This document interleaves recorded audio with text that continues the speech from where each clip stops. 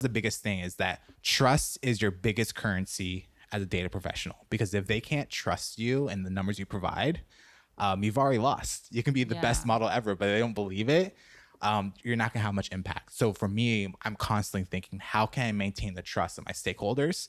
And it's why I put so much emphasis on communicating with them and building that buy-in and understanding and making it very clear I'm doing my due diligence to work with you together to solve problems you have. Hello, everyone. Welcome to the Data Scientist Show. Today, we have Mark Freeman. Mark is a community health advocate turned data scientist. His mission is to improve the well-being of people, especially among those marginalized. He is currently a senior data scientist at Humu, where he builds data tools that drive behavior change to make work better. He has a master's degree from the Stanford School of Medicine in clinical research, experimental design, and statistics. He also has a certificate in entrepreneurship from the Business School of Stanford. In his free time, he volunteers with the Bay Area Community Health Advisory Council. He also plays Division III men's rugby. Today, we'll talk about how to build data tools, data engineering skills for data scientists, how to pitch a project, and his career journey. If you enjoyed the show, leave a comment, give us a 5-star review, send me a LinkedIn message if you want to sponsor the podcast or want to share your feedback. Welcome to the show, Mark. Thanks for having me. Super excited to be here. So how did you get into data science? Man, I was not planning on getting into data science. I tell everyone kind of my story is I was going to be a doctor. As you saw in the intro, I went to Stanford Med for my master's, and that was specifically make me more competitive for medical school. And I was at the School of Medicine, classes cross-listed with medical school students, like living the dream. I hated being in grad school. And I realized actually, like, I love learning, but grad school is not the place for me. And it became very clear I cannot do 4 more years of this. And so essentially is like, all right, I have these research skills. I have these statistics skills. And in addition, I was starting to learn how to code in R. And so essentially I thought, wow, data science seems like something that I can possibly pursue. In addition, being at Stanford, just being surrounded by entrepreneurship and tech, it just seemed like a great way to bridge this aspect of like my technical skills, startups in tech, and then also being able to scale my social impact that I cared about. And particularly when I first started in data science, it was really around healthcare. And it really seemed like low-hanging fruit to really have impact in healthcare with data. And that was actually wrong. Healthcare is really hard. So do you remember what was your first project? First project data-wise. So I think the catalyst, what that really kicked it off was I tell everyone about the Mar.io YouTube video by Seth Kling, where they trained a deep learning model on how to beat a Super Mario level. And they showed like the little networks working and everything at the same time. That blew my mind. And so that instantly like made me think I have to learn how to code. I have to do all this. Obviously, first off, I couldn't do a deep learning model. Like that was not going to happen. So I was like, all right, for statistics and like learning how to code, like what's a first project I can do? I tied it to my master's thesis. So I told my professor, my master's thesis advisor, I was like, I have to code. I have to have some statistical kind of analysis. And so my first kind of like actual analysis project, and looking back at the code, it's probably like hideous. But was essentially I was assessing for SNAP, which is the Supplemental Nutrition Assistance Program, whether or not well-being, perceived well-being among families improved or decreased if they're on SNAP. And so I did a whole statistical analysis for a master's thesis. That was my first time writing R, made a lot of mistakes. But learned a lot and was able to actually just get something done. And that process of just banging your head across the wall of like trying to like, I have this thesis, I need to graduate, was enough motivation to push through. But I also loved every second of it.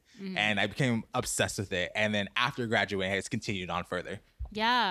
I also learned R when I was in grad school. And also the way we use R is just fit a linear regression model. There was no concept of how to write a function, how to code efficiently, readability, not to even mention like object-oriented or code a class. Yeah, it was a 1,000 line script where you just click run. Exactly. And hopefully it worked.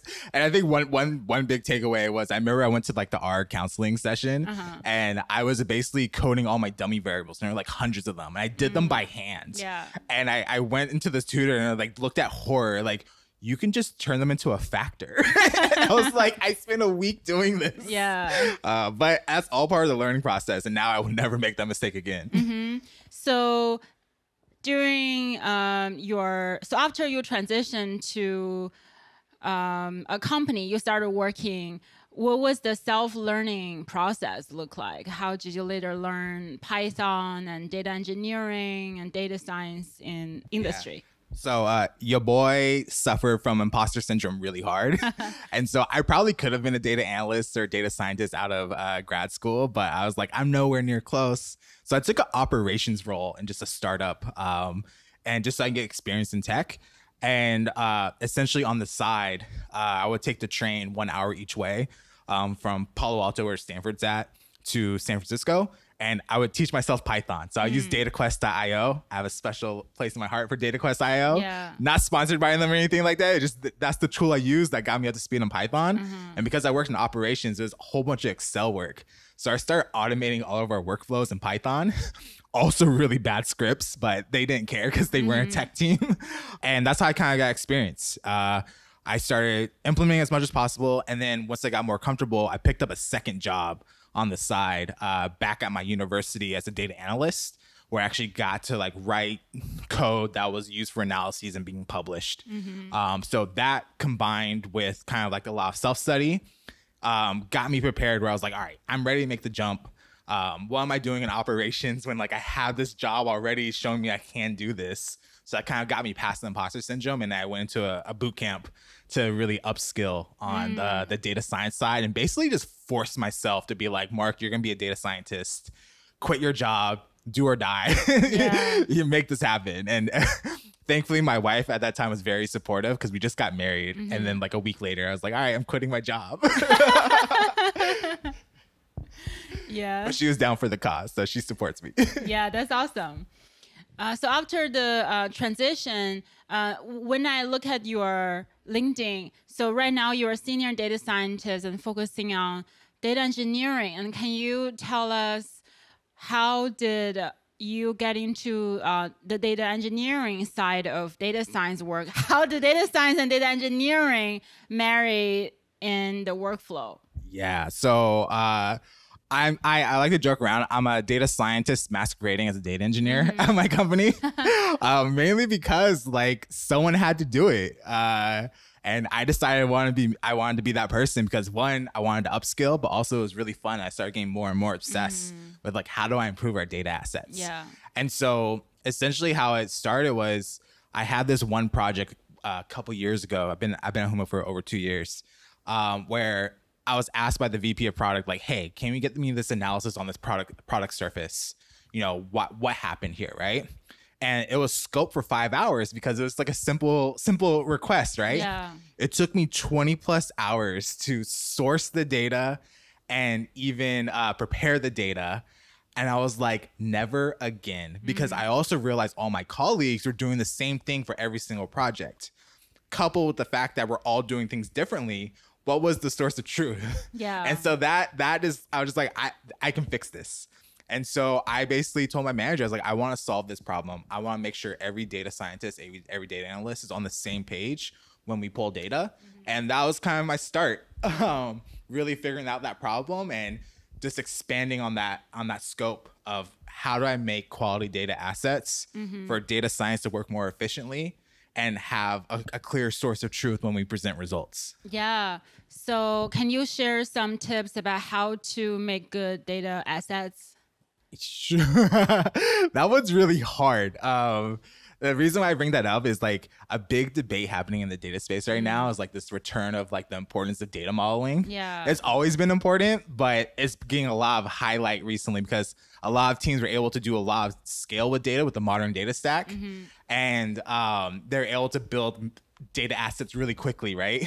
But sometimes they didn't think about how it fit within a larger system of things. Yeah. And so I would argue like I'm still learning how to create quality data assets. So I'm not going to front as if I'm like some expert on this. I'm just a data scientist who's like, I'm passionate about solving this problem. But something I really think about is that I fall back on my experiences in entrepreneurship. So before Humu, I've tried building companies. Okay. Failed like many people, but failed very hard. But part of that process, especially in the beginning, is empathy. You want to talk to your users, potential users, and understand what are the pain points. So I use that internally. So entrepreneurship within a company is that, all right, here's this pain point I'm seeing. I see an opportunity. So what I did to figure out what was like actually the need was I did a roadshow throughout the whole entire company. Oh, wow. First with data science. And again, that sounds expressive, but it's a startup. So there's like 50 people. Yeah. But I went to every department and went to every data scientist. I said, what are the data assets you use? How do you use them? How do they help you? What are your pain points? And I got a whole spreadsheet of everything. And from that, I was able to quickly see what were the gaps, what were people constantly going back and forth on Slack to understand what was happening with the data. And that allowed me to prioritize, these are the use cases that are important. And so I didn't necessarily focus on like, how do I build the best data model for everything? Because we're a startup. I don't have time to like build out this extensive thing because it's going to change eventually. What I'm going to focus on is like, where are the pressing use cases? And from there, build buy-in for that. And I can essentially deliver on those use cases over and over again. And through that, I get trust into this vision that I'm setting forth. Like, hey, we can have data assets that are valuable to people. We can build out processes for that. And you know, you may see that earlier as a data person, but everyone else doesn't see that. And so you have to sell that vision. And doing that is going after low-hanging fruit really first and making it very clear to people why this is important. Yeah. I want to talk more about how to pitch a data project later. But I think a good starting point is exactly like you mentioned, to have empathy and to listen.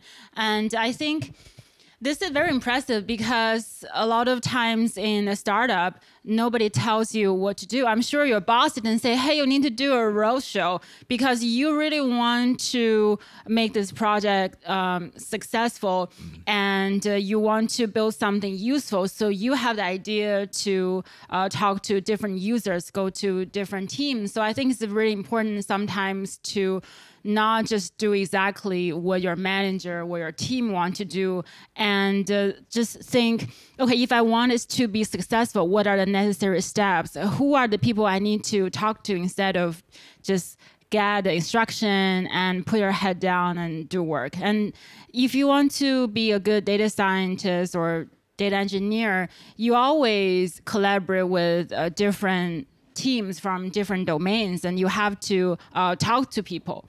So I think that part is probably very important for the success of your project. I would 100% agree. And the thing is too, is like, it's beyond fact finding, but also like, what is the language that your stakeholders are using so that you can best translate to them the need? Because people really don't care about your problems. They care about their own problems. So if you can translate your problem into language that connects to theirs, it makes it much more impactful for them. Yeah. And you previously mentioned building data models for folks who are not familiar with the concept. Can you explain in your definition what is data modeling? Yeah. Oh, this is a big question. Data, we have 5 hours. Data engineers and data architects, please do not hurt me. But essentially, the way I kind of view it is, shout out to Bill Inman, who's basically like the grandfather of like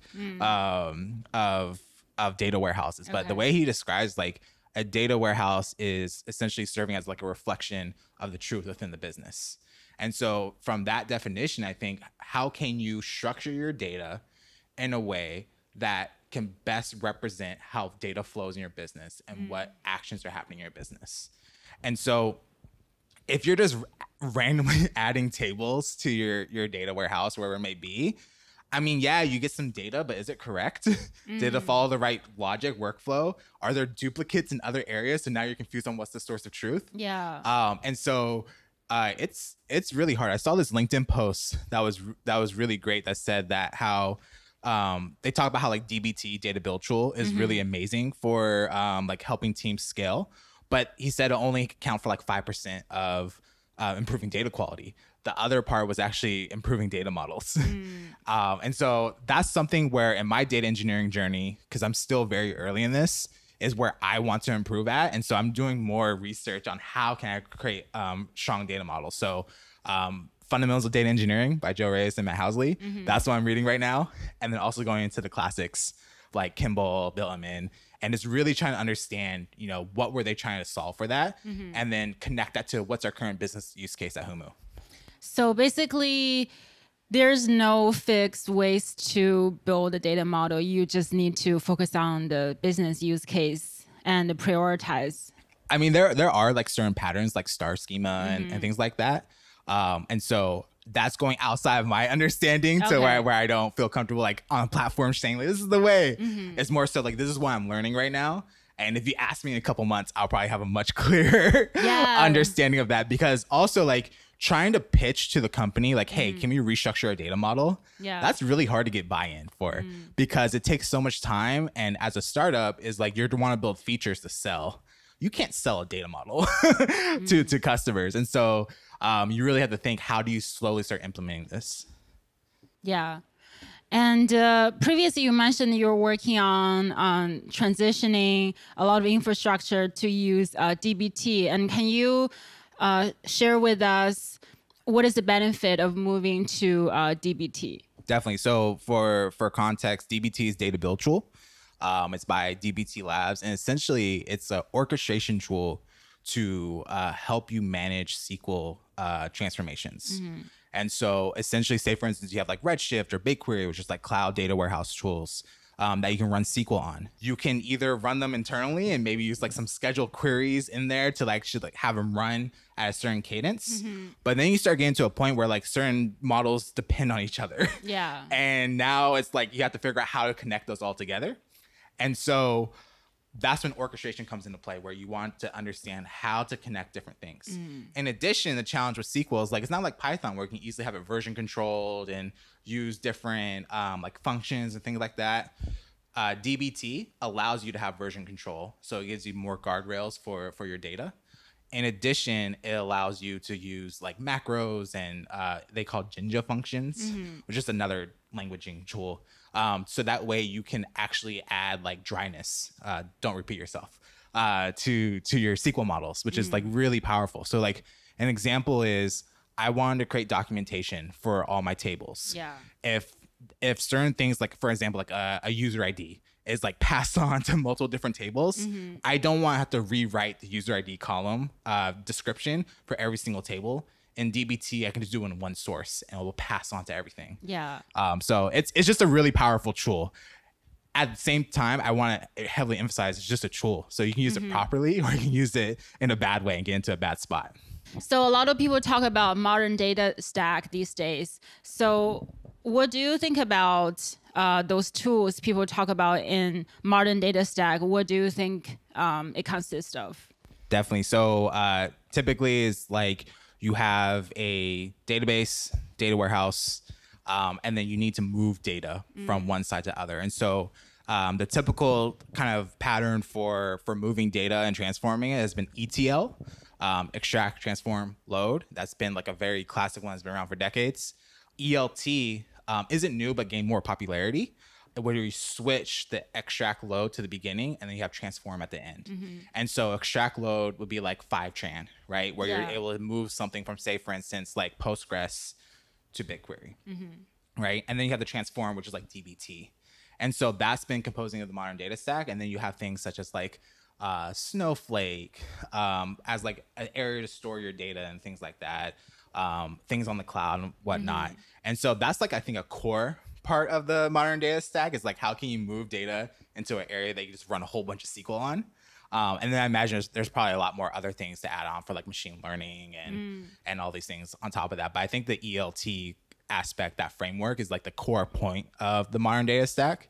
And to kind of go a little bit further, like, why did that come about?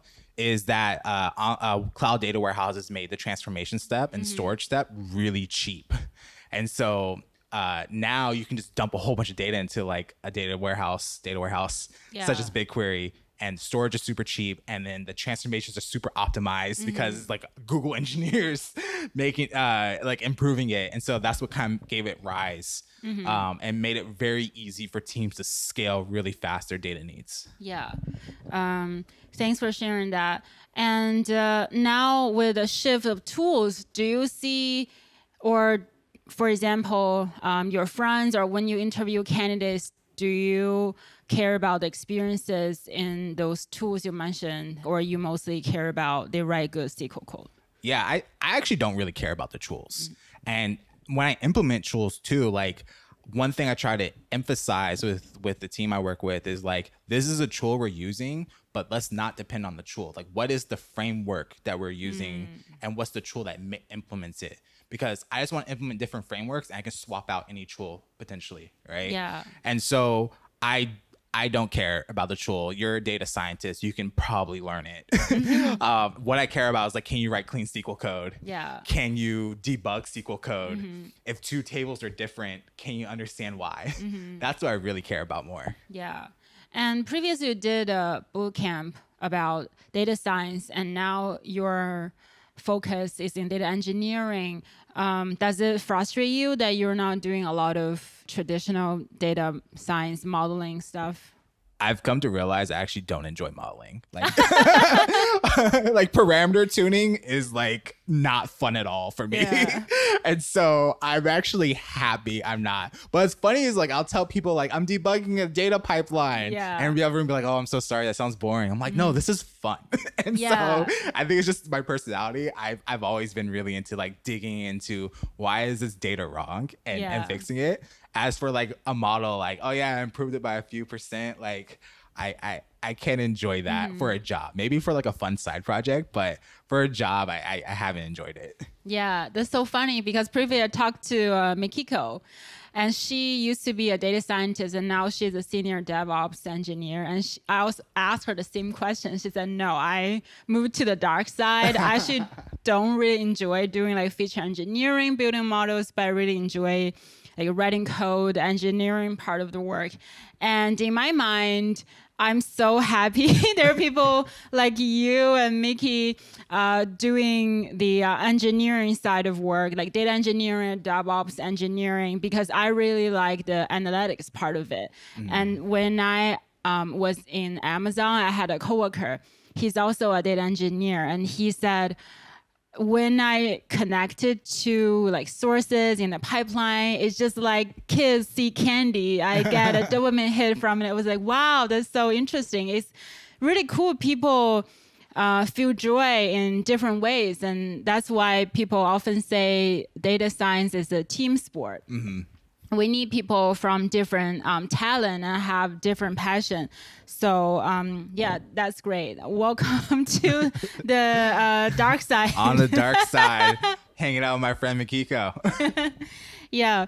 And when we chatted previously, you talked about the political side of building infrastructure. Can you expand on that?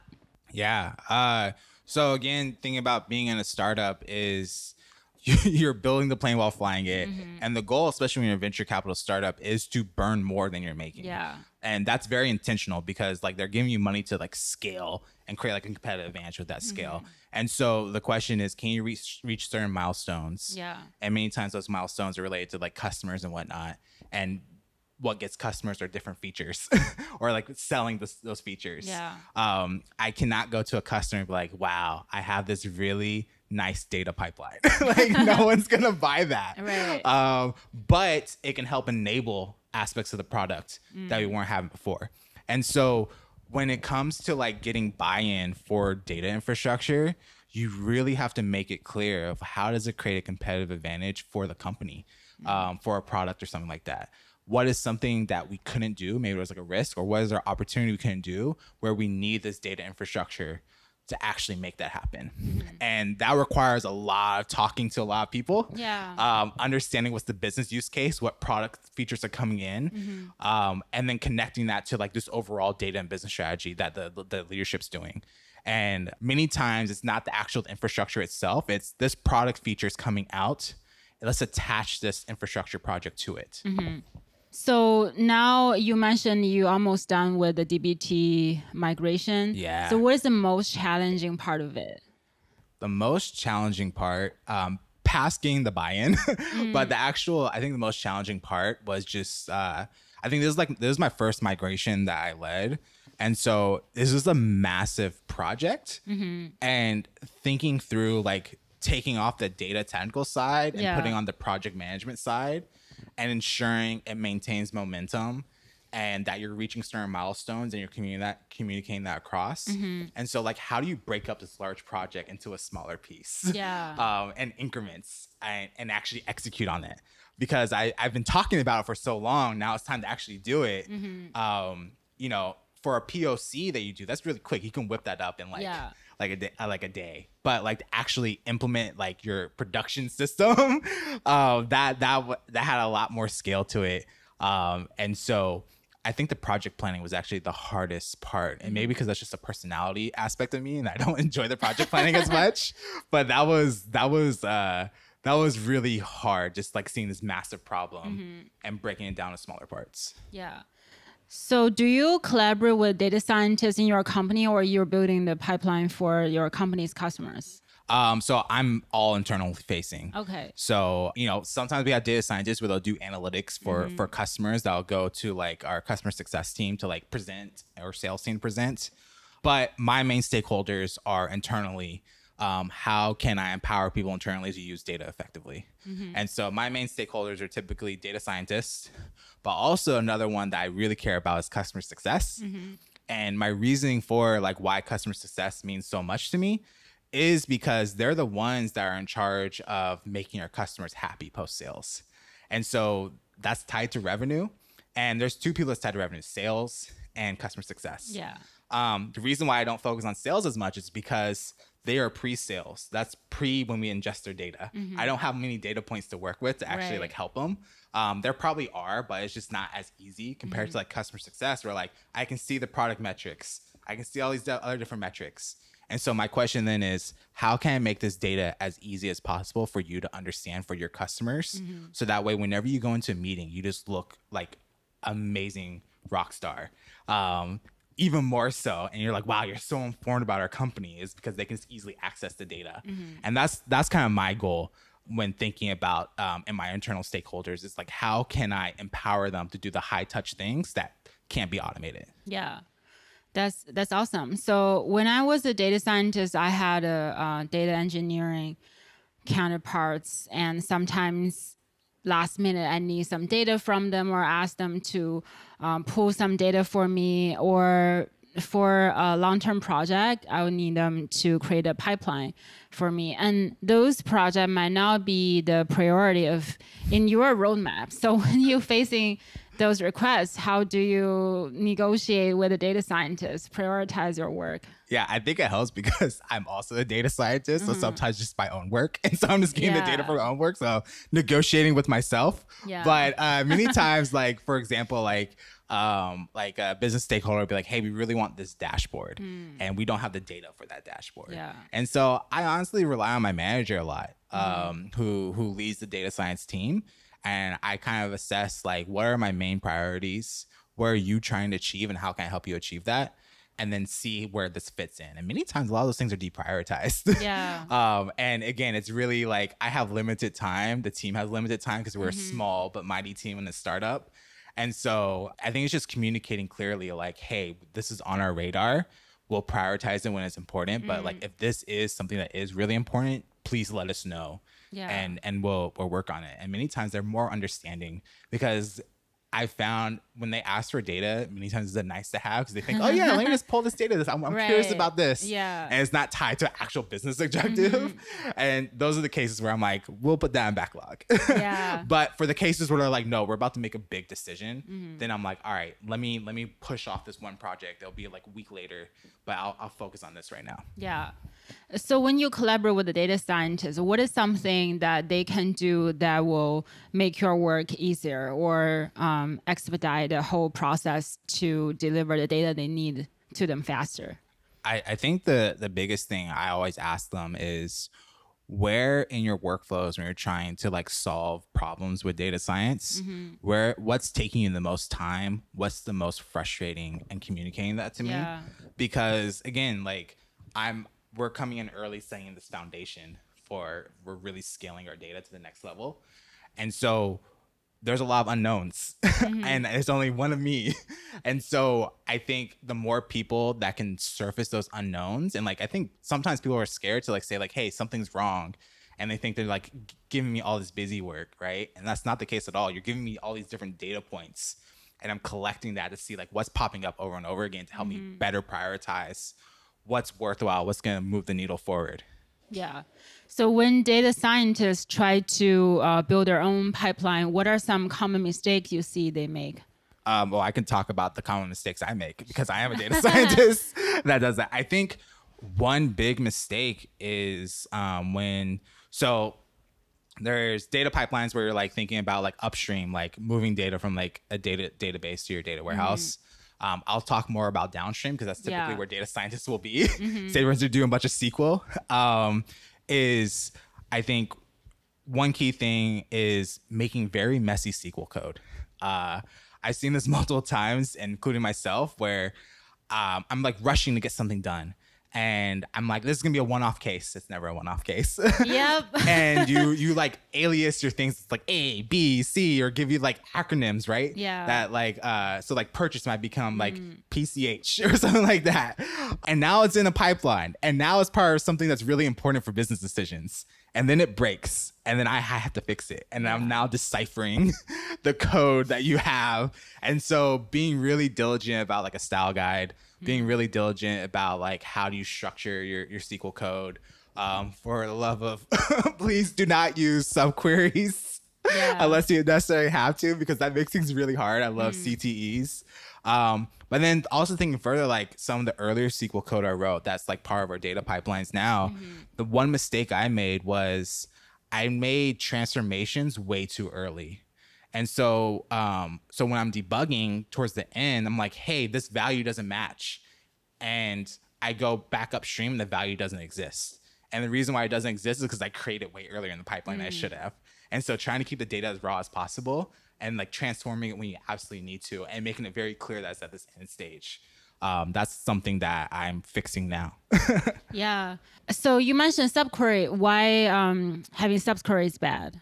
Yeah. So, I mean, if you have a subquery, it's not the end of the world. But say, for instance, you have like a subquery within a subquery within a subquery. Oh. I've seen a few like of those. Like the Russian dolls. Yeah. And then so essentially it's like you have to understand where things fit in. And what I liked about using CTEs is that you can name like the value of it. And can you explain what CTE is? Oh, common table expression. So with as. So you do like with as name of table, and then in parentheses you do your SQL query. Yeah. And so now it's like almost like a temporary table in a way, and now you can reference it.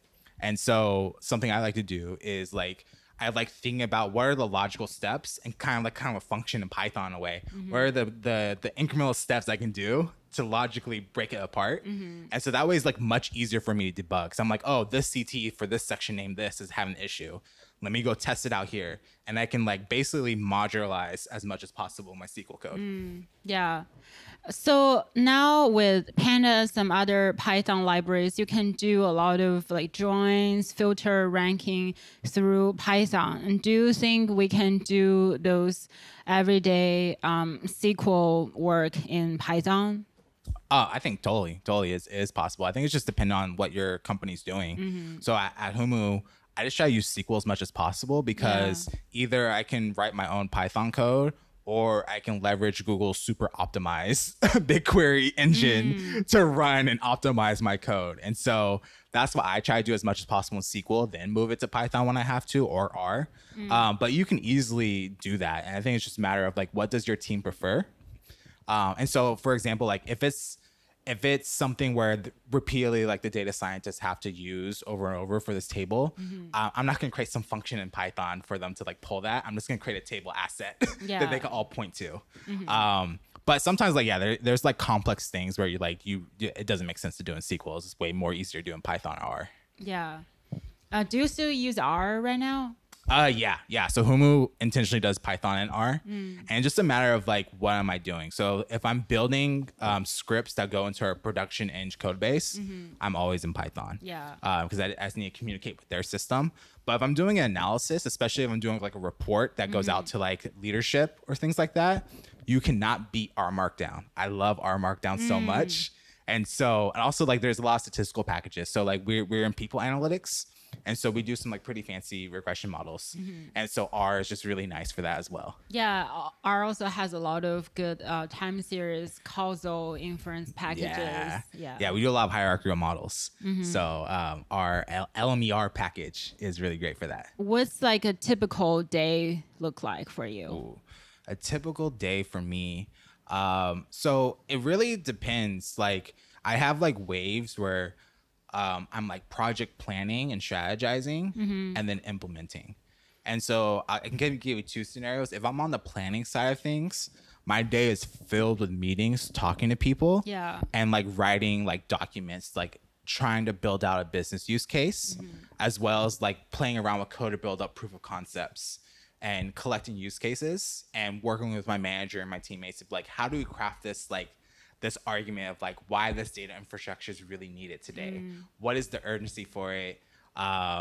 What problem does it solve? What is the very specific use case, right? It's really hard doing that stuff. And then taking that information and then kind of pitching it to people around the company to understand, like, is this really solving a problem for you? Is there something in the product roadmap that's happening that I'm not aware of, right? So that takes up a lot of time. So I do that typically during my lulls.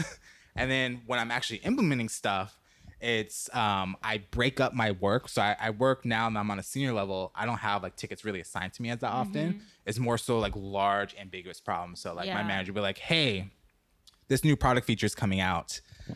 We need to be able to track it and do analysis on it. Figure it out. And I love that. I love the ambiguity. That's why I enjoy it. My manager knows me well. And so from there, I use something I call my T.R.I.B.E framework. So T.R.I.B.E. Talk, requirements, iterate, build, evangelize. And those are the steps I follow throughout my day. So one, I'm going to talk about the problem. It's kind of like that roadshow, but if a ticket's assigned to me, I'm going to talk to the stakeholder. From there, I'm going to figure out my requirements. You know, what tables am I going to pull from? What transformations do I need to make? What's like the end asset that my stakeholder is looking for, right? So once I figure that all out, I go back to my stakeholders, and this is the iterate stage where I say, hey, you asked for this. This is how I interpret it. Does this match your expectation? Many times it doesn't match your expectation. And it's because data is really abstract. And the thing I like to say is like, think about one row in an Excel file. Now think about 1,000 rows. That's really hard for someone to comprehend, especially if you're not working with data. And so when you take that abstract idea and bring it to them as requirements, so I'll use like paint to like draw things out, or like Google Sheets with like fake data to like show them like, hey, this is what this output will look like. And they're like, oh, I asked the wrong thing. Or like, oh, actually, this is this new thing that like would make more sense if you like adjust it. And so what that does too is like it builds trust with my stakeholders, because now they're like, wow, this person really took the time to understand the problem. They're really making sure I'm explaining it properly. And that trust is like so valuable as a data professional. And so once I get that aspect done, then I build it. And so that's me doing the fun data stuff, playing around with SQL, playing around with Python, and I have that asset. And then the final step is the evangelize stage. And this is the most important stage, and I think a lot of data professionals miss out on it, is that essentially most people are like, hey, I finished my project in Jira, ticket's done, move on to the next thing, right? And actually, like, that's like the worst thing ever to do, because then no one knows you solved a problem and know that there's a solution out for the problem. And so I always try to answer 3 questions at the evangelize stage. What was the problem? What was the solution? And how can they start using it today? And making that very clear to the stakeholders that asked for the project or who I'm like serving, and also the broader company if it warrants it, of like, hey, there's this problem we have in this company and this is how we're solving it. And again, builds trust, builds buy-in, but also shows a track record of success. So people trust you more to ask for more complicated things. Yeah, thanks for sharing that. I love the T.R.I.B.E framework. And there's one thing you mentioned I really love. You said sometimes you need to show stakeholders a real table with fake data to show them what the output looks like. I had some similar experience that back in the day when I work with a new director, and his vision is some sort of a data lake. And his initial suggestion was, write a document. We review the document. What are the features? What problem are you solving? So we wrote the document for him. And it's just not clear. And there was one time, me and my coworkers are like, okay, we don't really have data, but we just need to show him exactly what does the table look like. So when he sees the table, it's basically the same thing. You can put it in a doc, but it just feels different. We can actually see, okay, what is the hierarchy? How are you going to join? And then you can discuss specifically what do you want there. And then you kind of go back to the more abstract philosophical level, because eventually you still want to have some type of documentation to summarize the idea. Definitely. And I think the main goal is, how can you make it as easy as possible for your stakeholder to communicate with you? Yeah. And more importantly, meet them where you're at. Or meet them where they are at. Come meet me where I'm at. yeah. I'm not coming to you. I'm the data scientist. But like, for example, like if I'm talking to engineering, I have to approach them differently. If I'm talking to customer success, where they've never even looked into BigQuery, right? I have to talk to them differently. If I'm talking to other data scientists, they're going to care about other things. And just being very cognizant of who you're talking to and how to craft your messaging, because then they can communicate with you on the same stage. And from there, you get way better information on how to better serve their needs. Yeah, it's kind of like creating a mini demo for them.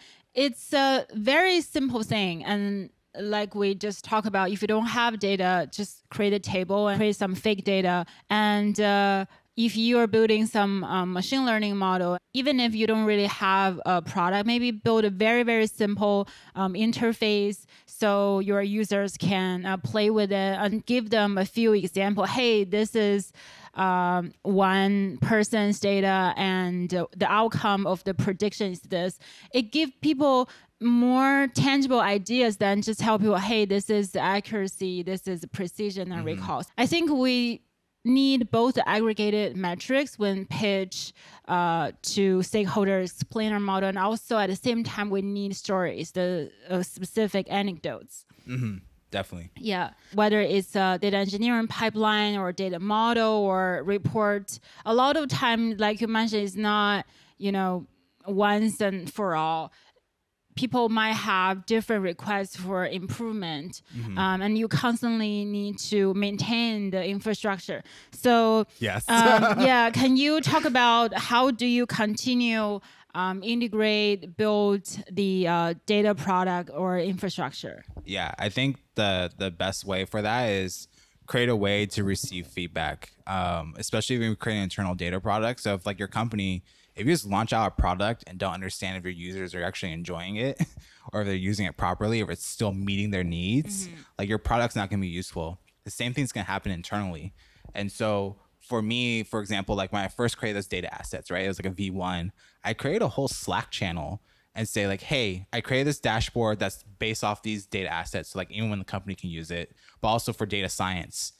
If you come across a problem or if you have a request, please go into the Slack channel and like bring it up so everyone can see, and so that I can be aware of it as well. And a key thing about that too is that way it didn't become Mark's dashboard or Mark's data. It became data science's data. And so people will message me directly in Slack. I'm like, that's great. Can you please put in the group Slack channel, right? Yeah. And so that way it serves two things. One, it's not attributed to me, so I'm not a bottleneck. But also the team can also triage it and see what's popping up. And it's visible to the whole company as well for whoever's in that Slack channel. And so that's one key thing is like create a channel of communication for people to actually surface. And so what was really helpful is when I wanted to make those different upgrades, I was able to pull use cases from the Slack channel and be like, on this date, this person said this problem was faced. On this date, they wanted this request. This is the pattern, right? And that allowed me to get buy-in to actually improve it as well. And so I think just opening up communication and having that documenting it is really, really important. But also, like, if it's easy for you to implement, like, keep your users happy. Like, constantly try to add those adjustments if it's easy for you to do. Another stage we're going for now is something I'm really excited about. Is like now we're like taking the metadata of logs of like, we created this dashboard. How many people are actually using it? What people within the company are using it? If it's not being used, why? And so now we're treating our internal products as if they're actual products in the world. And so that just takes it to a whole nother level where now you can quantify if you're actually having impact with what you're building. Yeah. So how did you develop your engineering skills? That's a great question. I think the stubbornness, truthfully, that's stubbornness. But I think that's how I started, but then how I refined it, code review. I really appreciate the engineering team at Humu. I really attribute my ability to write production level code is to them. Especially early off, starting early. Shout out Miriam. She was the lead for a very cool project I worked on. We implement NLP pipeline, and she taught me so much through code review and one-on-one sessions and providing mentorship. And so it really took a team to help build me up. And, you know, how do I do typing? How do I use Git properly? Because I was sending some nasty PRs with like 30 different changes. And they're like, Mark, please break this up. And so just very kind feedback constantly. Do some typing, add logging, add this unit test, right?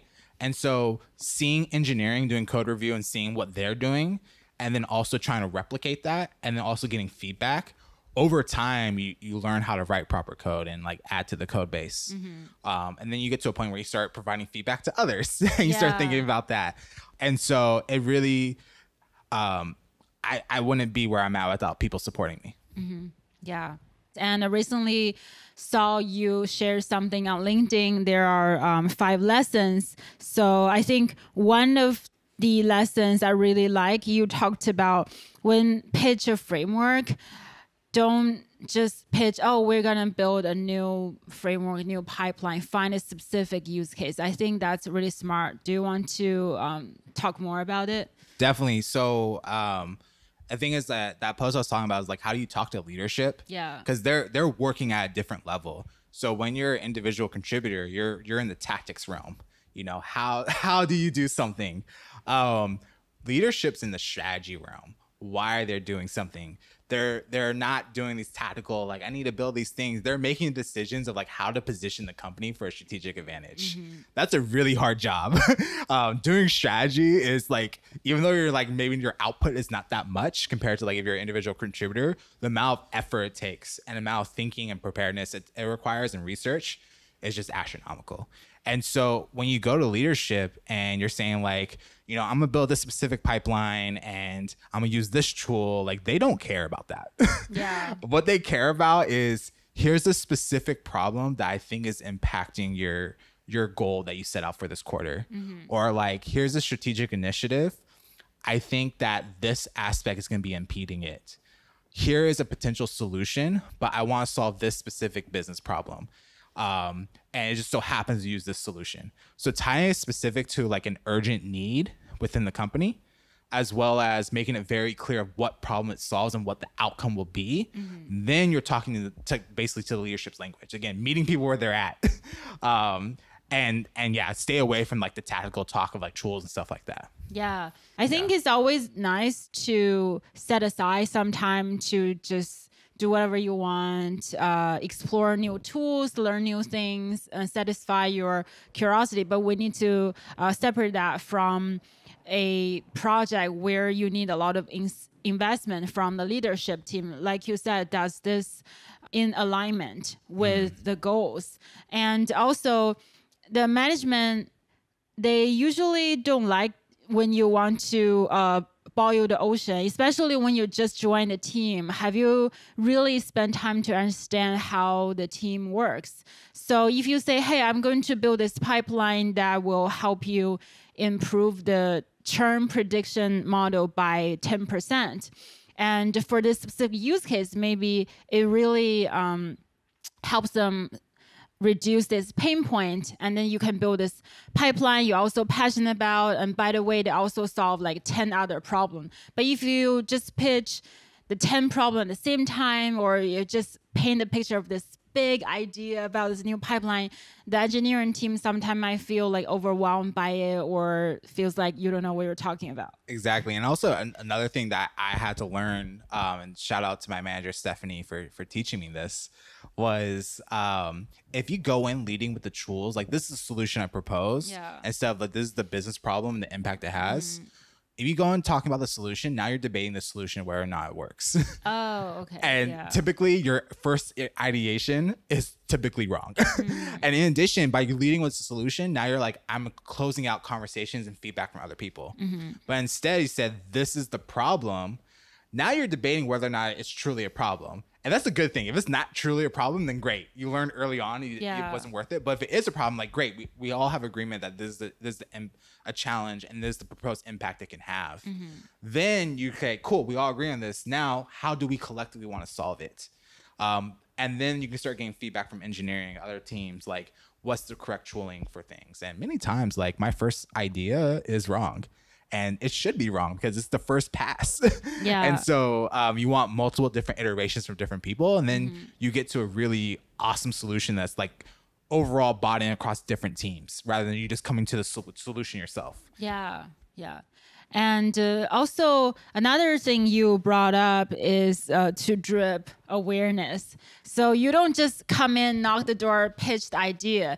I think it's always a good thing when you talk to someone kind of in the director VP level in a big meeting. You talk to someone, work with them, but maybe in a similar level with you to just get a feel of what's their priority, what are interested in, and then work with them, get some feedback from someone they work closely with instead of just showing up a completely new idea for the first time in a meeting. Yeah, people who are overwhelmed don't make great decisions and probably default to no. Yeah. And so if you just come to the table with like this full-blown proposal, people are gonna like tune out because they're just overwhelmed. And again, think about how can you effectively communicate the impact you could potentially have. And so typically how it starts is that I just start planting seeds throughout the company. So like I'll post like, hey, here's this article on this different framework that I've been reading that I'm interested in different channels. And I'll like tag someone like, hey, I remember you were working on XYZ. I read this article that uses this framework. What are your thoughts on that? So that's like really early. Then I start like, all right, here's this business use case. I start talking to people around the company. I'm like, hey, there's this problem I keep on seeing. Like, are you experiencing it too? I start talking to different people, getting different perspectives, right? And so then when I go talk to leadership, you know, maybe it's like casually because I've been at the company for a while. It's like startup. It's less so getting like that now that we're growing. But like when it was earlier, I could just swing by and like, hey, can I just chat with you for like 10 minutes? Like a video call? Like, hey, I'm seeing this challenge. Are you seeing that too? Like for the teams you oversee, right? Not even pitching a problem, just like gaining more information, right? Yeah. Then I collect all the information and I work with my manager who has a higher level view because she's constantly talking to leadership, and I start pitching to her because she's like my first stakeholder. I want to kind of like win over, say, not win over in the sense of like, hey, I want you on my side, but more so like, is this even worthwhile to pursue based on what you're seeing and the goals you have? Yeah. And I'll pitch an idea. I'm like, hey, here's a problem. I want to solve it. And my manager Stephanie, be like, yeah, I think that is a problem. We should go for that, right? And then the next step is like I start creating documents. So I start clearly describing what's the problem, why is this a problem today? What is the proposed solution of like solving this problem that can be changed later on? And then are we solving this now? Creating that full document. And then from there, I invite people to provide feedback on it. Again, really getting consensus and buy-in from different parts of the company to really understand like how can we actually solve this and like who would actually want to solve it with us. Yeah. And so again, it's very slowly. And then once we have that, then we're like, all right, cool. We have this vision. Multiple people are bought in. We've talked to multiple people across the company, know it's actually a true problem. And we clearly define why this is important. Now we have this asset that we can share with leadership and be like, hey, we wrote this document that we're thinking about XYZ. Like, can you read this real quick? Like, just skim real quick. And so, for example, like I'm currently doing this right now for a major project. I can't go into too much detail, but this was something that I saw a challenge with 6 months ago. Yeah. And I just been slowly talking to people about that. And then I saw something in our product roadmap pop up where I'm like, oh, this idea can actually really impact that and make this actually possible. And so it gave some urgency to it. And now I had an urgency moment where I'm like, there's urgency now. I can actually get buy-in for this. Yeah. And so I started working with my colleagues in data science. Like, hey, let's work on this together. We created this whole document. We spent 3 weeks iterating on this document, the different language of it. And now, like, our next step is my manager was like, great, it's now ready to speak to leadership. Go set up a meeting with these 3 leaders. Yeah. And I want you to lead it. And I want you to basically understand, like, if this is really a problem for them and how much they care about it, right? And get their buy-in. And so, again, it's not just us jumping in saying, like, hey, here's this whole full-blown solution. What we're doing is we're ahead of time providing them a document, going to meet with them in a very structured way and say, this is a challenge we see for you to reach your strategic goals. Are you seeing this too? If yes, where do you think of the spectrum of problems do you think is the most impactful that we can start solving for you today? Yeah. That's even before a solution gets there. And then once we get there, like, all right, cool. These are the proposed solutions. There's 4 different solutions we're thinking of. Out of this, what pieces of it make the most sense to you, right? And what fits within your budgets or what fits within your timeline, right? And that's a completely different conversation. You're not showing them more work to do. You're coming in, something that Vin Fashista, he has a data strategy course that he talks about is how can you be a strategic partner to the C-suite? Is that being in data science, you're in a unique position to see the whole overview of the company because you have access to all the data. Yeah. And so you can essentially be like, hey, here's these signals, here's an opportunity, here's a risk, and come to the table to help that leadership do the strategy much better. And so that's what we're doing here. Yeah. Especially you're working in a startup and the team is very small. You have to really understand what the CEO is thinking.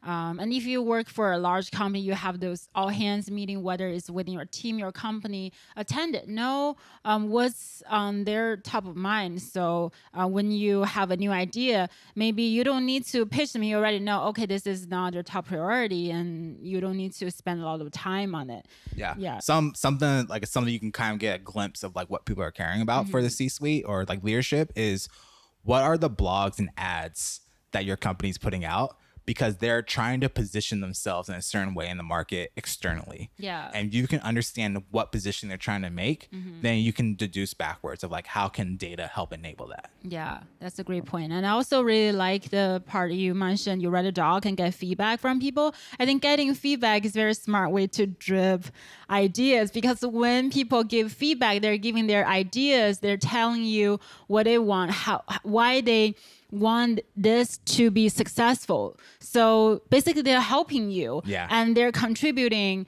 And once you create something, meet their needs, it's more likely for them to collaborate with you or approve the project. Yeah, and something my manager Stephanie told me, and she's like excellent. She's like one of the earliest employees at the company. The amount of things I've seen her accomplish and like get through is just astronomical. Like my rule of thumb is wherever Stephanie goes, I will follow because good things will happen. And so for her, a key to that is for the ideas I present, how can I make it seem as if other people came up with the idea? Yeah. And not in like a manipulative way, but more so of like, I present this problem and I let people care about them, present their own needs. Right. And I just create a platform for people to share those needs and bring that all together. And it's way more powerful for multiple people to share their own ideas and want that to win than you just forcing your ideas on other people. Yeah. And previously we talked about data science projects never built once and done. There's a constant iteration process there. Sometimes people feels like, oh, I don't want to do a lot of iteration and maybe I just need to come up with a better design. And then they spend more time working on like documentation, planning, and they never really launched the project. I have a story for that that I really learned. So earlier I was telling you about how my colleague Miriam essentially basically taught me a lot on how to write really production level code. And my task was to take an existing NLP model and put it in production in our product. This was my first time ever doing like some end-to-end engineering thing. And I way overcomplicated it. I was like, I need to have this monitoring and I need to have it like send out like the confusion matrix and like, is it actually correct? And how like all these things like bells and whistles that were not important of let's just get this in the product because it was a V1 feature for the customer. So we were just trying to assess whether or not like this is actually useful for the customer. And so she had to sit down with me and was like, Mark, you're taking a really long time on this. What are you doing? And I explained and she was like, you're doing way too much. Just end to end. What's the simplest thing you can get from beginning to end? And when I did that, I quickly realized, oh, wow, all this other stuff I was working on to optimize on was not important at all. And so just focus on what's the simplest thing you can build end to end. And through that process, you'll figure out what's important to iterate on. Yeah. Thanks for sharing a lot of your previous mistakes. I think that's very useful for our listeners. So what are some mistakes you made in your career? I think the biggest one is like I almost lost the company $1 million. Oh, wow. Great story. And essentially what happened is I provided the wrong numbers to sales. And it was two parts. One, I didn't understand the problem. And so I did the data wrong. But two, I didn't communicate that there were preliminary numbers. And so this is exactly why I created the T.R.I.B.E framework is because I made this huge mistake and it was my first data science role. And I lost the trust of the entire sales team. And so now when I present the numbers, they're like, are these correct? Did Mark did this properly? And it was a struggle to climb out of that. And I never wanted to experience that again. So the T.R.I.B.E framework was me creating guardrails to ensure every single time I'm asked of something or I want to create something, I deliver it and it exceeds expectations every single time. And that I think that was the biggest thing is that trust is your biggest currency as a data professional. Because if they can't trust you and the numbers you provide, you've already lost. You can be the best model ever, but if they don't believe it, you're not gonna have much impact. So for me, I'm constantly thinking, how can I maintain the trust of my stakeholders? And it's why I put so much emphasis on communicating with them and building that buy-in and understanding and making it very clear I'm doing my due diligence to work with you together to solve problems you have. And so I think that was probably the biggest mistake so far in my career. I'm about to make a whole bunch of mistakes in my career. It's gonna be great. I think the most important thing is to learn from the mistake. Like you mentioned, it kind of inspires you to come up with a T.R.I.B.E framework. Do you have a mentor or a favorite coworker that you learned a lot from? Yeah, so there's like multiple layers to that. So immediately at my job, my manager, Stephanie, she has mentored me so much. She is an exceptional manager. Both technically she's exceptional, but also as a manager, she genuinely tries to put me in positions to where I'm growing constantly. So I think a great example is right now, I'm managing for the first time. I have an intern, right? Very low stakes, but she is intentionally like, I think one mistake I made was I created this whole onboarding document, had this whole project and have high impact, right? She intentionally let me fail. But it was very intentional, like in a safe way where she let me try something for a couple of weeks and I saw it wasn't working and she allowed me to understand that why. And then she gave me feedback like, hey, you tried this. This is the outcome of it. Like, let's work together. Like, what would be something different you can do? And she's constantly doing that for me. She sees what goals I'm trying to achieve. She gives me space to learn on my own. And sometimes I achieve and I do great. Other times I'm like, hey, I missed the mark.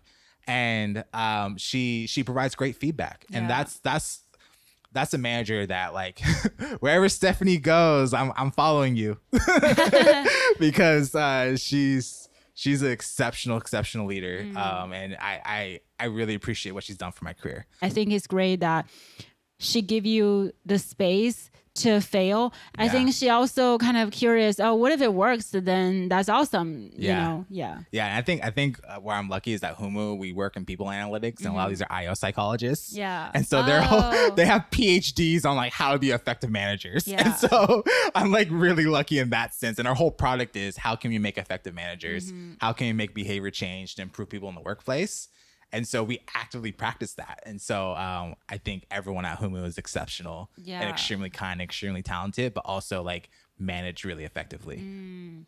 Well, since we mentioned that, what are something that can help people make change effectively? So the first thing is buy Humu in your company and engage in our nudges. But say, for instance, you don't have access to our product, right? I think falling back on kind of my community health background is understanding that behavior change is really hard and you cannot will your way through behavior change.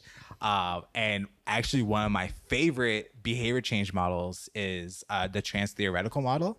And they use it for smoking cessation. And so essentially is the way they break it down is that there's different stages of behavior change. And again, there's just one model. There's different models to view the world. But it's like you have this pre-contemplation stage. I want to change, but I don't know how to. You have this stage where you want to try things out. And you try like you try that new diet, you try that new workout plan, but it doesn't stick. Then you have the stage where you're actually engaging in it. Right? And then you have the stage where you're actually maintaining it. And so for those different stages, you need a different intervention to help you get to that next stage. And so for smoking cessation, and it's going back to my community health background, if you say that you don't want to stop smoking, you're a horrible candidate for an intervention and they will not force you or try to push you into it. Right. But instead, if you come to the table saying like, I'm ready to quit smoking, then they're like, perfect, great. Here's this intervention, please join, and stuff like that. And so like forcing people into that later stage does not work. And that goes back to my earlier points of like meeting people where they're at. Right. Yeah. You cannot change someone if they don't want to change and they're not ready for the change. Yeah. Now you have an intern. What's something you learned from mentoring someone? Yeah. Oh man, mentoring's hard. Mentoring's hard. Yeah.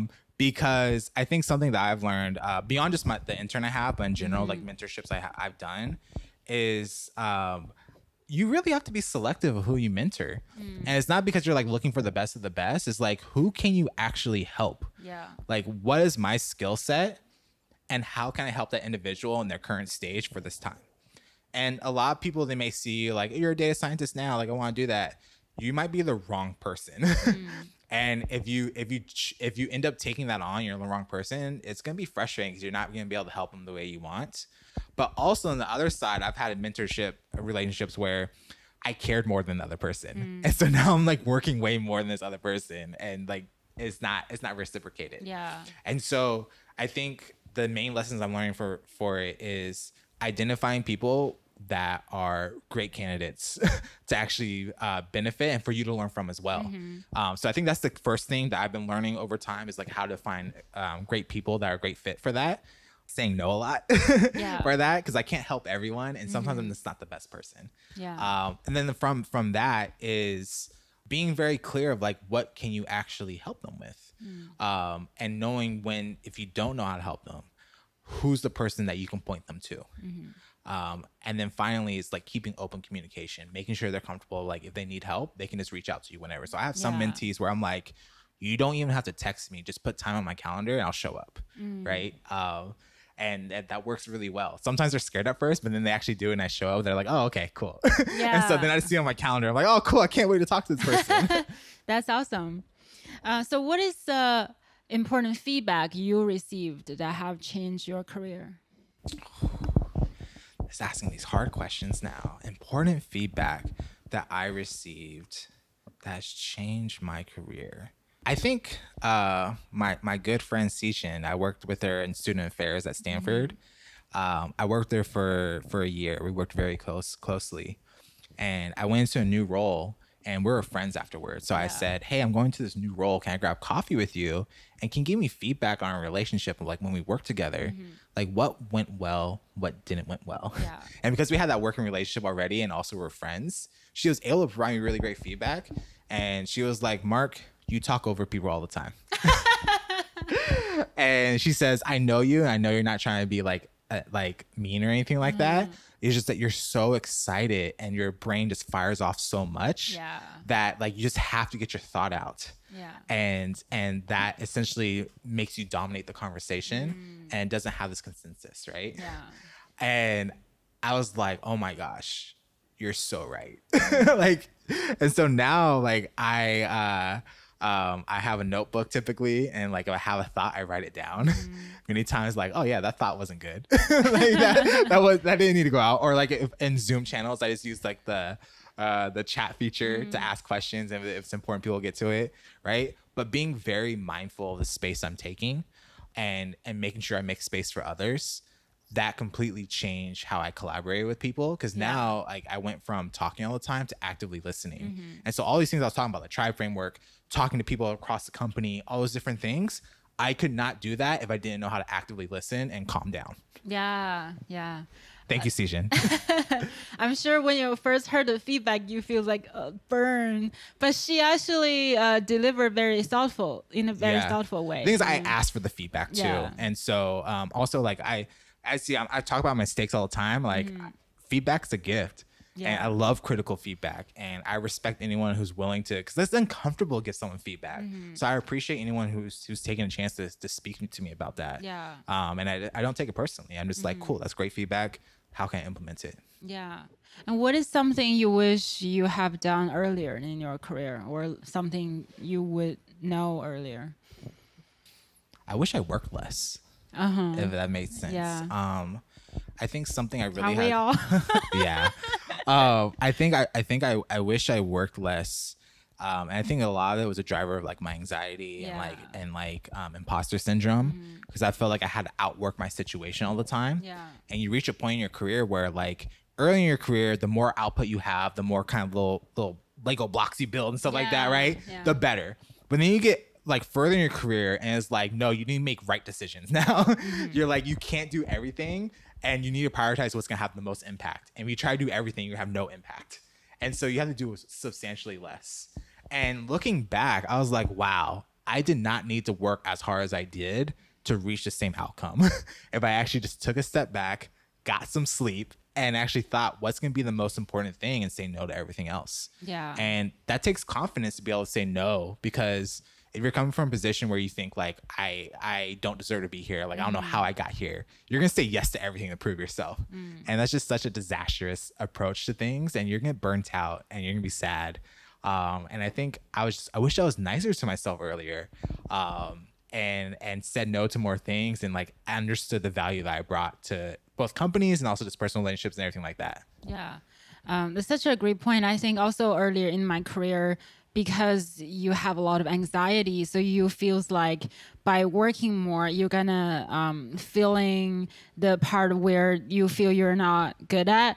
But just because you feels like your plate is full, you need to take some time to think about, to prioritize what is really important. Yeah, you mentioned you used to have a lot of anxiety and imposter syndrome. Can you share your mental health journey? Yeah, I love talking about this stuff because I think mental health is really important. And the more people talk about and normalize it, the better. And so for me personally, like I've had like PTSD from experiences. So I've dealt with anxiety a lot. And then also I was later diagnosed with obsessive compulsive disorder. And so just being neurodivergent is, I've had to learn that my brain just processes things differently. And the way it processes, I can cope with that in a really negative way. So for me, that looked like working, because if I worked on other people's problems, I'd have to worry about the anxiety going on in my head.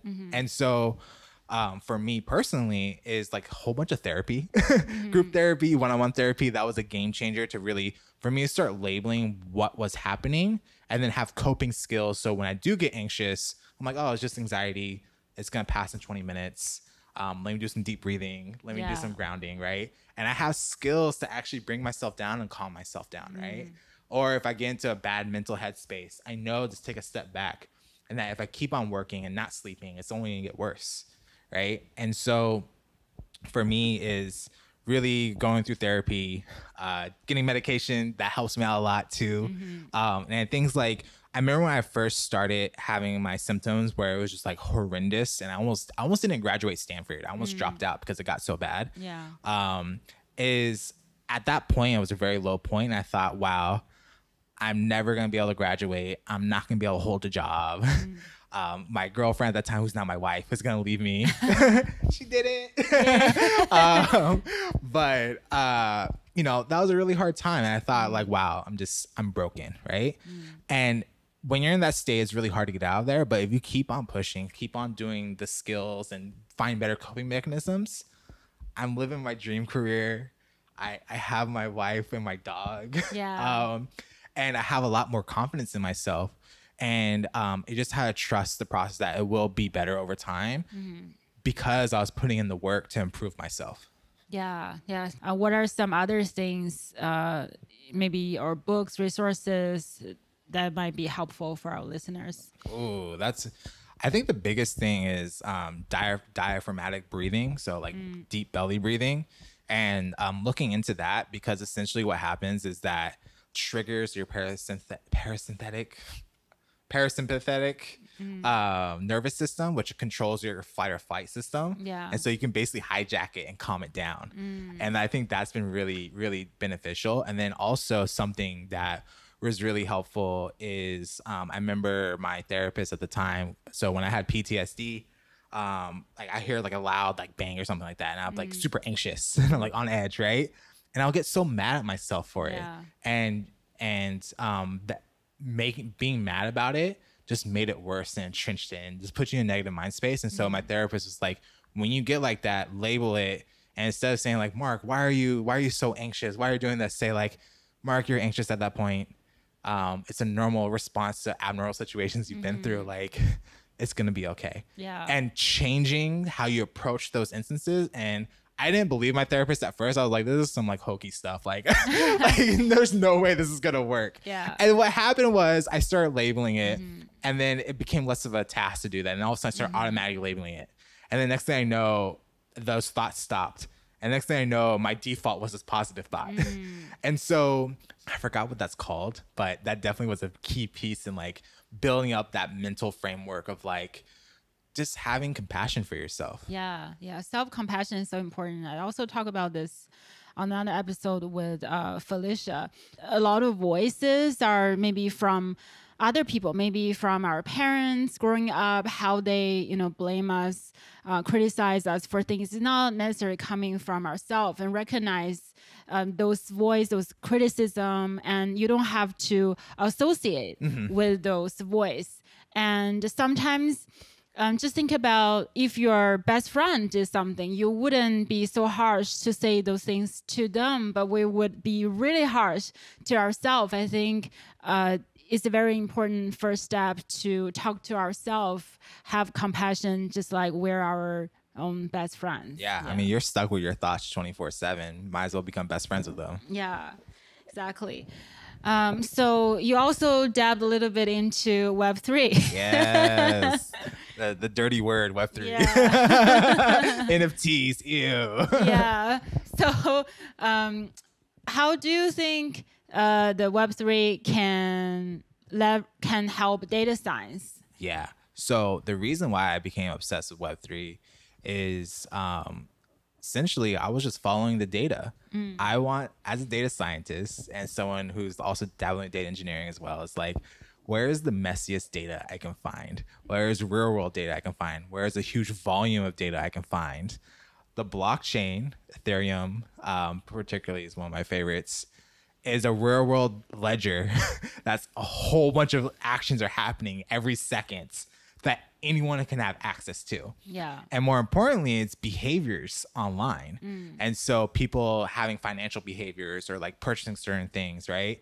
And so that's such an interesting data set. And in addition, there's like a whole bunch of fraud on there, unfortunately. And so like, again, if you're like into fraud detection, right? there's a whole data set of real world things that you can play around with. And so I recently did a blog where I use an A16Z NFT analyst package, where I was able to pull an NFT, Bored Ape Yacht Club, which is like one of the popular NFTs. I pulled all their data and I was able to find potential instances of wash trading, which is like a thing of fraud, using network graphs. Oh, that's really cool. It was super fun to do. And like as a data nerd, like I was just having a super fun time. Yeah. But also on the other end, it's like, also like I wrote this code for other people to use and learn. They can use it for themselves to protect themselves now. I really don't care about like the flipping coins and flipping pictures kind of thing. Like, yeah, I bought some mainly to learn how it works. So you can go to my wallet, mayamamark.eth, and see what I bought, right? Yeah. But like, I really don't push like coins or anything like that. Like, it's cool, it's fun if you have money to gamble. But the technology underlying it is just so cool to me. Specifically decentralization. And I see it as potentially as a new avenue for companies to build revenue streams, especially with NFTs. So you're seeing this like Fashion Week. All these different brands have these like NFT metaverse kind of offerings. Will it pan out? Who knows? What's successful might be a completely different iteration, but what will stay is the underlying technology. And so me as a data professional, I'm hedging my bets on if I can understand how to analyze this underlying technology, and companies are going to make money through this technology, and I'm one of the few people that can actually analyze it really well, that's going to put me in a really good position to help people out and make money myself. Yeah. So previously, we talked about your community health advocate turned data scientist, and your mission is to improve the well-being of people. So what made you so passionate about this? Yeah, wow, that's a really, that goes deep. That goes deep. There's a lot of layers to that. I think one of the key things is just in healthcare, there's just such a huge disparity of like who's actually healthy and who's not. Many times outside of their control. You think like, oh, like if they just worked out more, oh, they just eat healthier. Well, like if food's hard to access, or like it's unsafe for you to work out outside, or you don't have access to a gym, right? One of the key things in community health is that one's zip code determines one's life expectancy, or is a huge driver of it, right? And so by living in literally a different zip code, you have a different average life expectancy. That is tragic. And so being aware of that, and then also, my mom, I'm the first one out of my immediate family to graduate from college. My mom had a really hard upbringing, and seeing what she had to go through to provide a life for me and my little brother, and also seeing my friends who were in similar situations where like I was the one that made it out of community college and they didn't. Why was that? Because they were just as smart, just as talented as me, but they had social pressures that really prevented them. And so that's what really got me into sociology in undergrad, to understand like all these different social problems. And then I became obsessed with healthcare as a way to understand that. And so I think what drives this passion is understanding that there's a problem, that there's a discrepancy that's outside people's controls, that's basically off systems, and knowing that there are levers in the systems that you can push and pull to help people. And that's what kind of got me started at a very high level. I can go in more detail for different things if you're interested, but yeah, at a high level, that's what drives it. Yeah. And you also worked in health as a data analyst, and you mentioned it was really hard. So what's specifically hard about it? Yeah, so I've had two roles in healthcare. One being a data analyst for at Stanford Med for the research. That one wasn't as hard. I think that was just because this is my first data analyst role. And so I think the thing that really became clear to me is like, oh, wow, the data aspect's actually easy. The communicating the data is actually really hard. I remember I gave my boss a huge R script. I'm like, here you go. And they're like, Mark, what is this? And I was like, I approached this wrong. For the data science side, I think the challenge with healthcare is that the way we collect data does not match improving people's lives in healthcare. It is all tied to revenue of insurance billing. Oh, really? Yeah. Or so, how many medicine you sold? Yeah. So a lot of the data is collected through electronic health records. And collectively, all doctors hate electronic health records. So imagine the main source of data collection, everyone hates using it. Yeah. And everyone uses a different system. And so you have this really fractured system of data that's not tied to improving people's health, but tied to how do you bill for healthcare being collected. And that what drives healthcare. And so now when you're trying to analyze those data sets, is the hardest part is not even like analyzing it. It's getting the data and preparing it. And then once you have that, the gravity of what you're working with in healthcare is like, these are people's lives you can impact. And so there's a lot of regulation, whether it be HIPAA, some other things. And so something I'm really excited about recently in the past couple of weeks, the FDA came out with rulings for essentially like digital health companies on like what considers a medical device for like AI solutions, right? That gives a lot more clarity on what you can and can't do, or like what steps you need to take to do it correctly. And so I think healthcare just has such a slow adoption of machine learning and AI because one, it's hard to get the correct data. And then two, it's hard to properly like clinically validate it's safe. And so it's just a really, really messy problem. I joke around that you have to be a masochist to be in healthcare.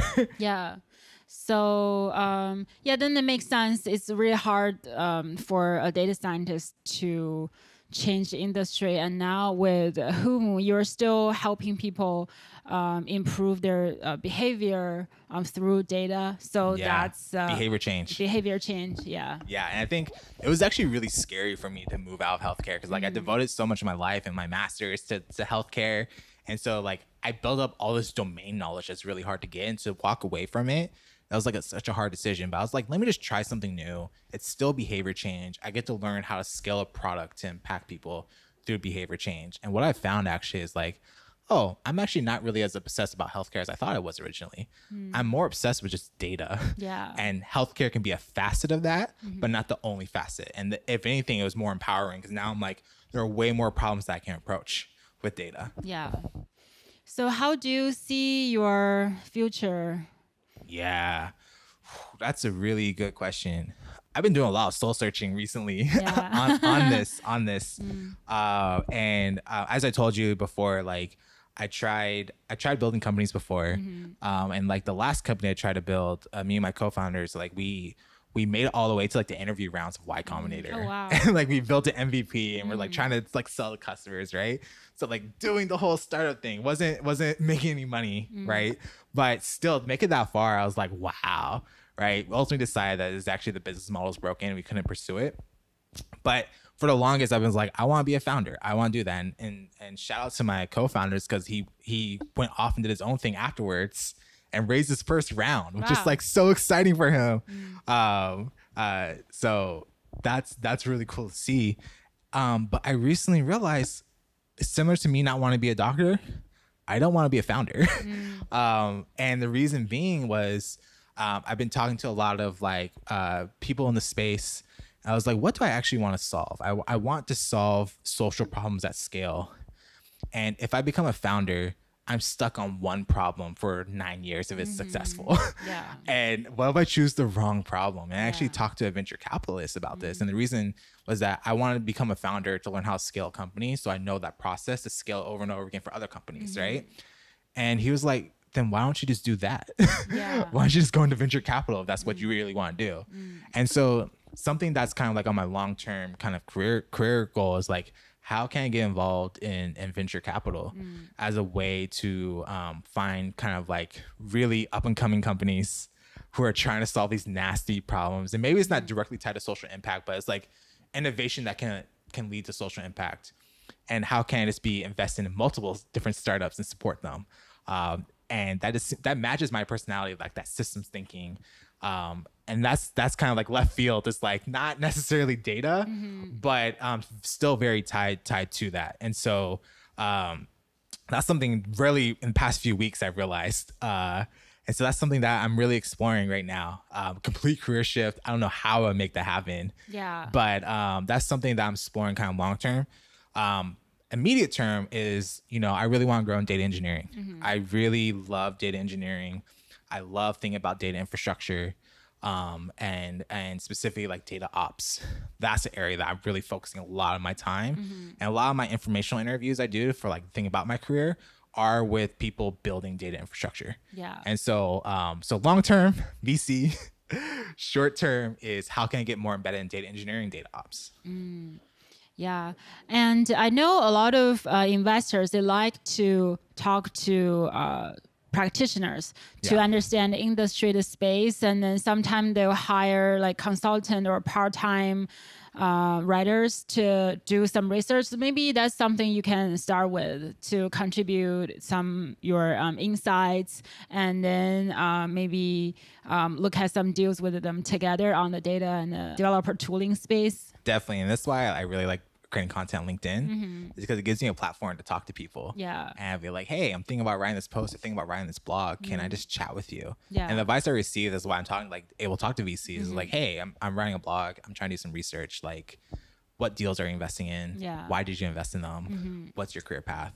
And again, just a whole bunch of informational interviews, trying to learn, and also just talking to also data practitioners. So I love, my favorite people to talk to is, so the article, like Data Science is the Sexiest Job of the 21st Century, I think it came out like 2011. Yeah. It's 2014. like the most misleading title. Right? I love finding people who are in data well before that article came out, because they were doing data before it was cool. Yeah. I love talking to those people because they have a really good sense outside the hype of what data is and how to drive value with data. Those are the people I seek and try to talk to all the time and learn from them for like how I can grow my career. Yeah. And what do you think about the future of data science? That's a good question. I've been thinking about this a lot recently, because I think we've come to this conclusion that, like, wow, data science in production is really hard.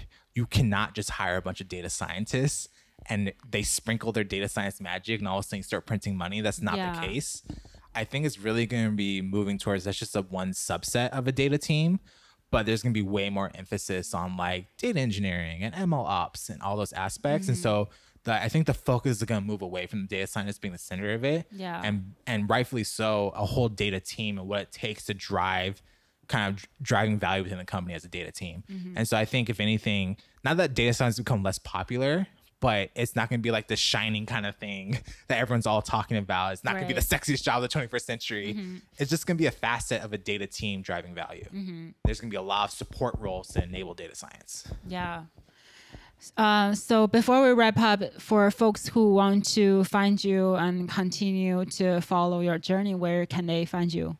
LinkedIn is probably the best place to find me. I post every day, basically sharing funny data memes as well as my insights. So like you said, you talked about this post I made about like the 5 lessons I learned for data strategy. Yeah, that's a great recently post. Is like, if you follow me, you're gonna follow along my journey and what I'm currently learning. As you see, like I'm very open about my mistakes and what I'm learning and where my shortcomings are and where my strengths are.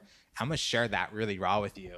And so it's really cool, because like I've seen people where I started posting 2 years ago and I talk to them again. They're like, whoa, I've seen you go from this point to this point. Yeah. And it's because I'm so transparent about the journey I'm on. So yeah, and I hope my main focus is how can I provide value to everyone, that where they click on a post, they get value from it. And that's why I go to. And then also you'll probably be the first to know when I drop like a blog or like a tutorial that's way more in depth to help you out with data science stuff. Yeah, awesome. Well, I learned a lot from our conversation. Thank you so much for coming to the Data Scientist Show. Yeah, thanks for having me. It was super fun.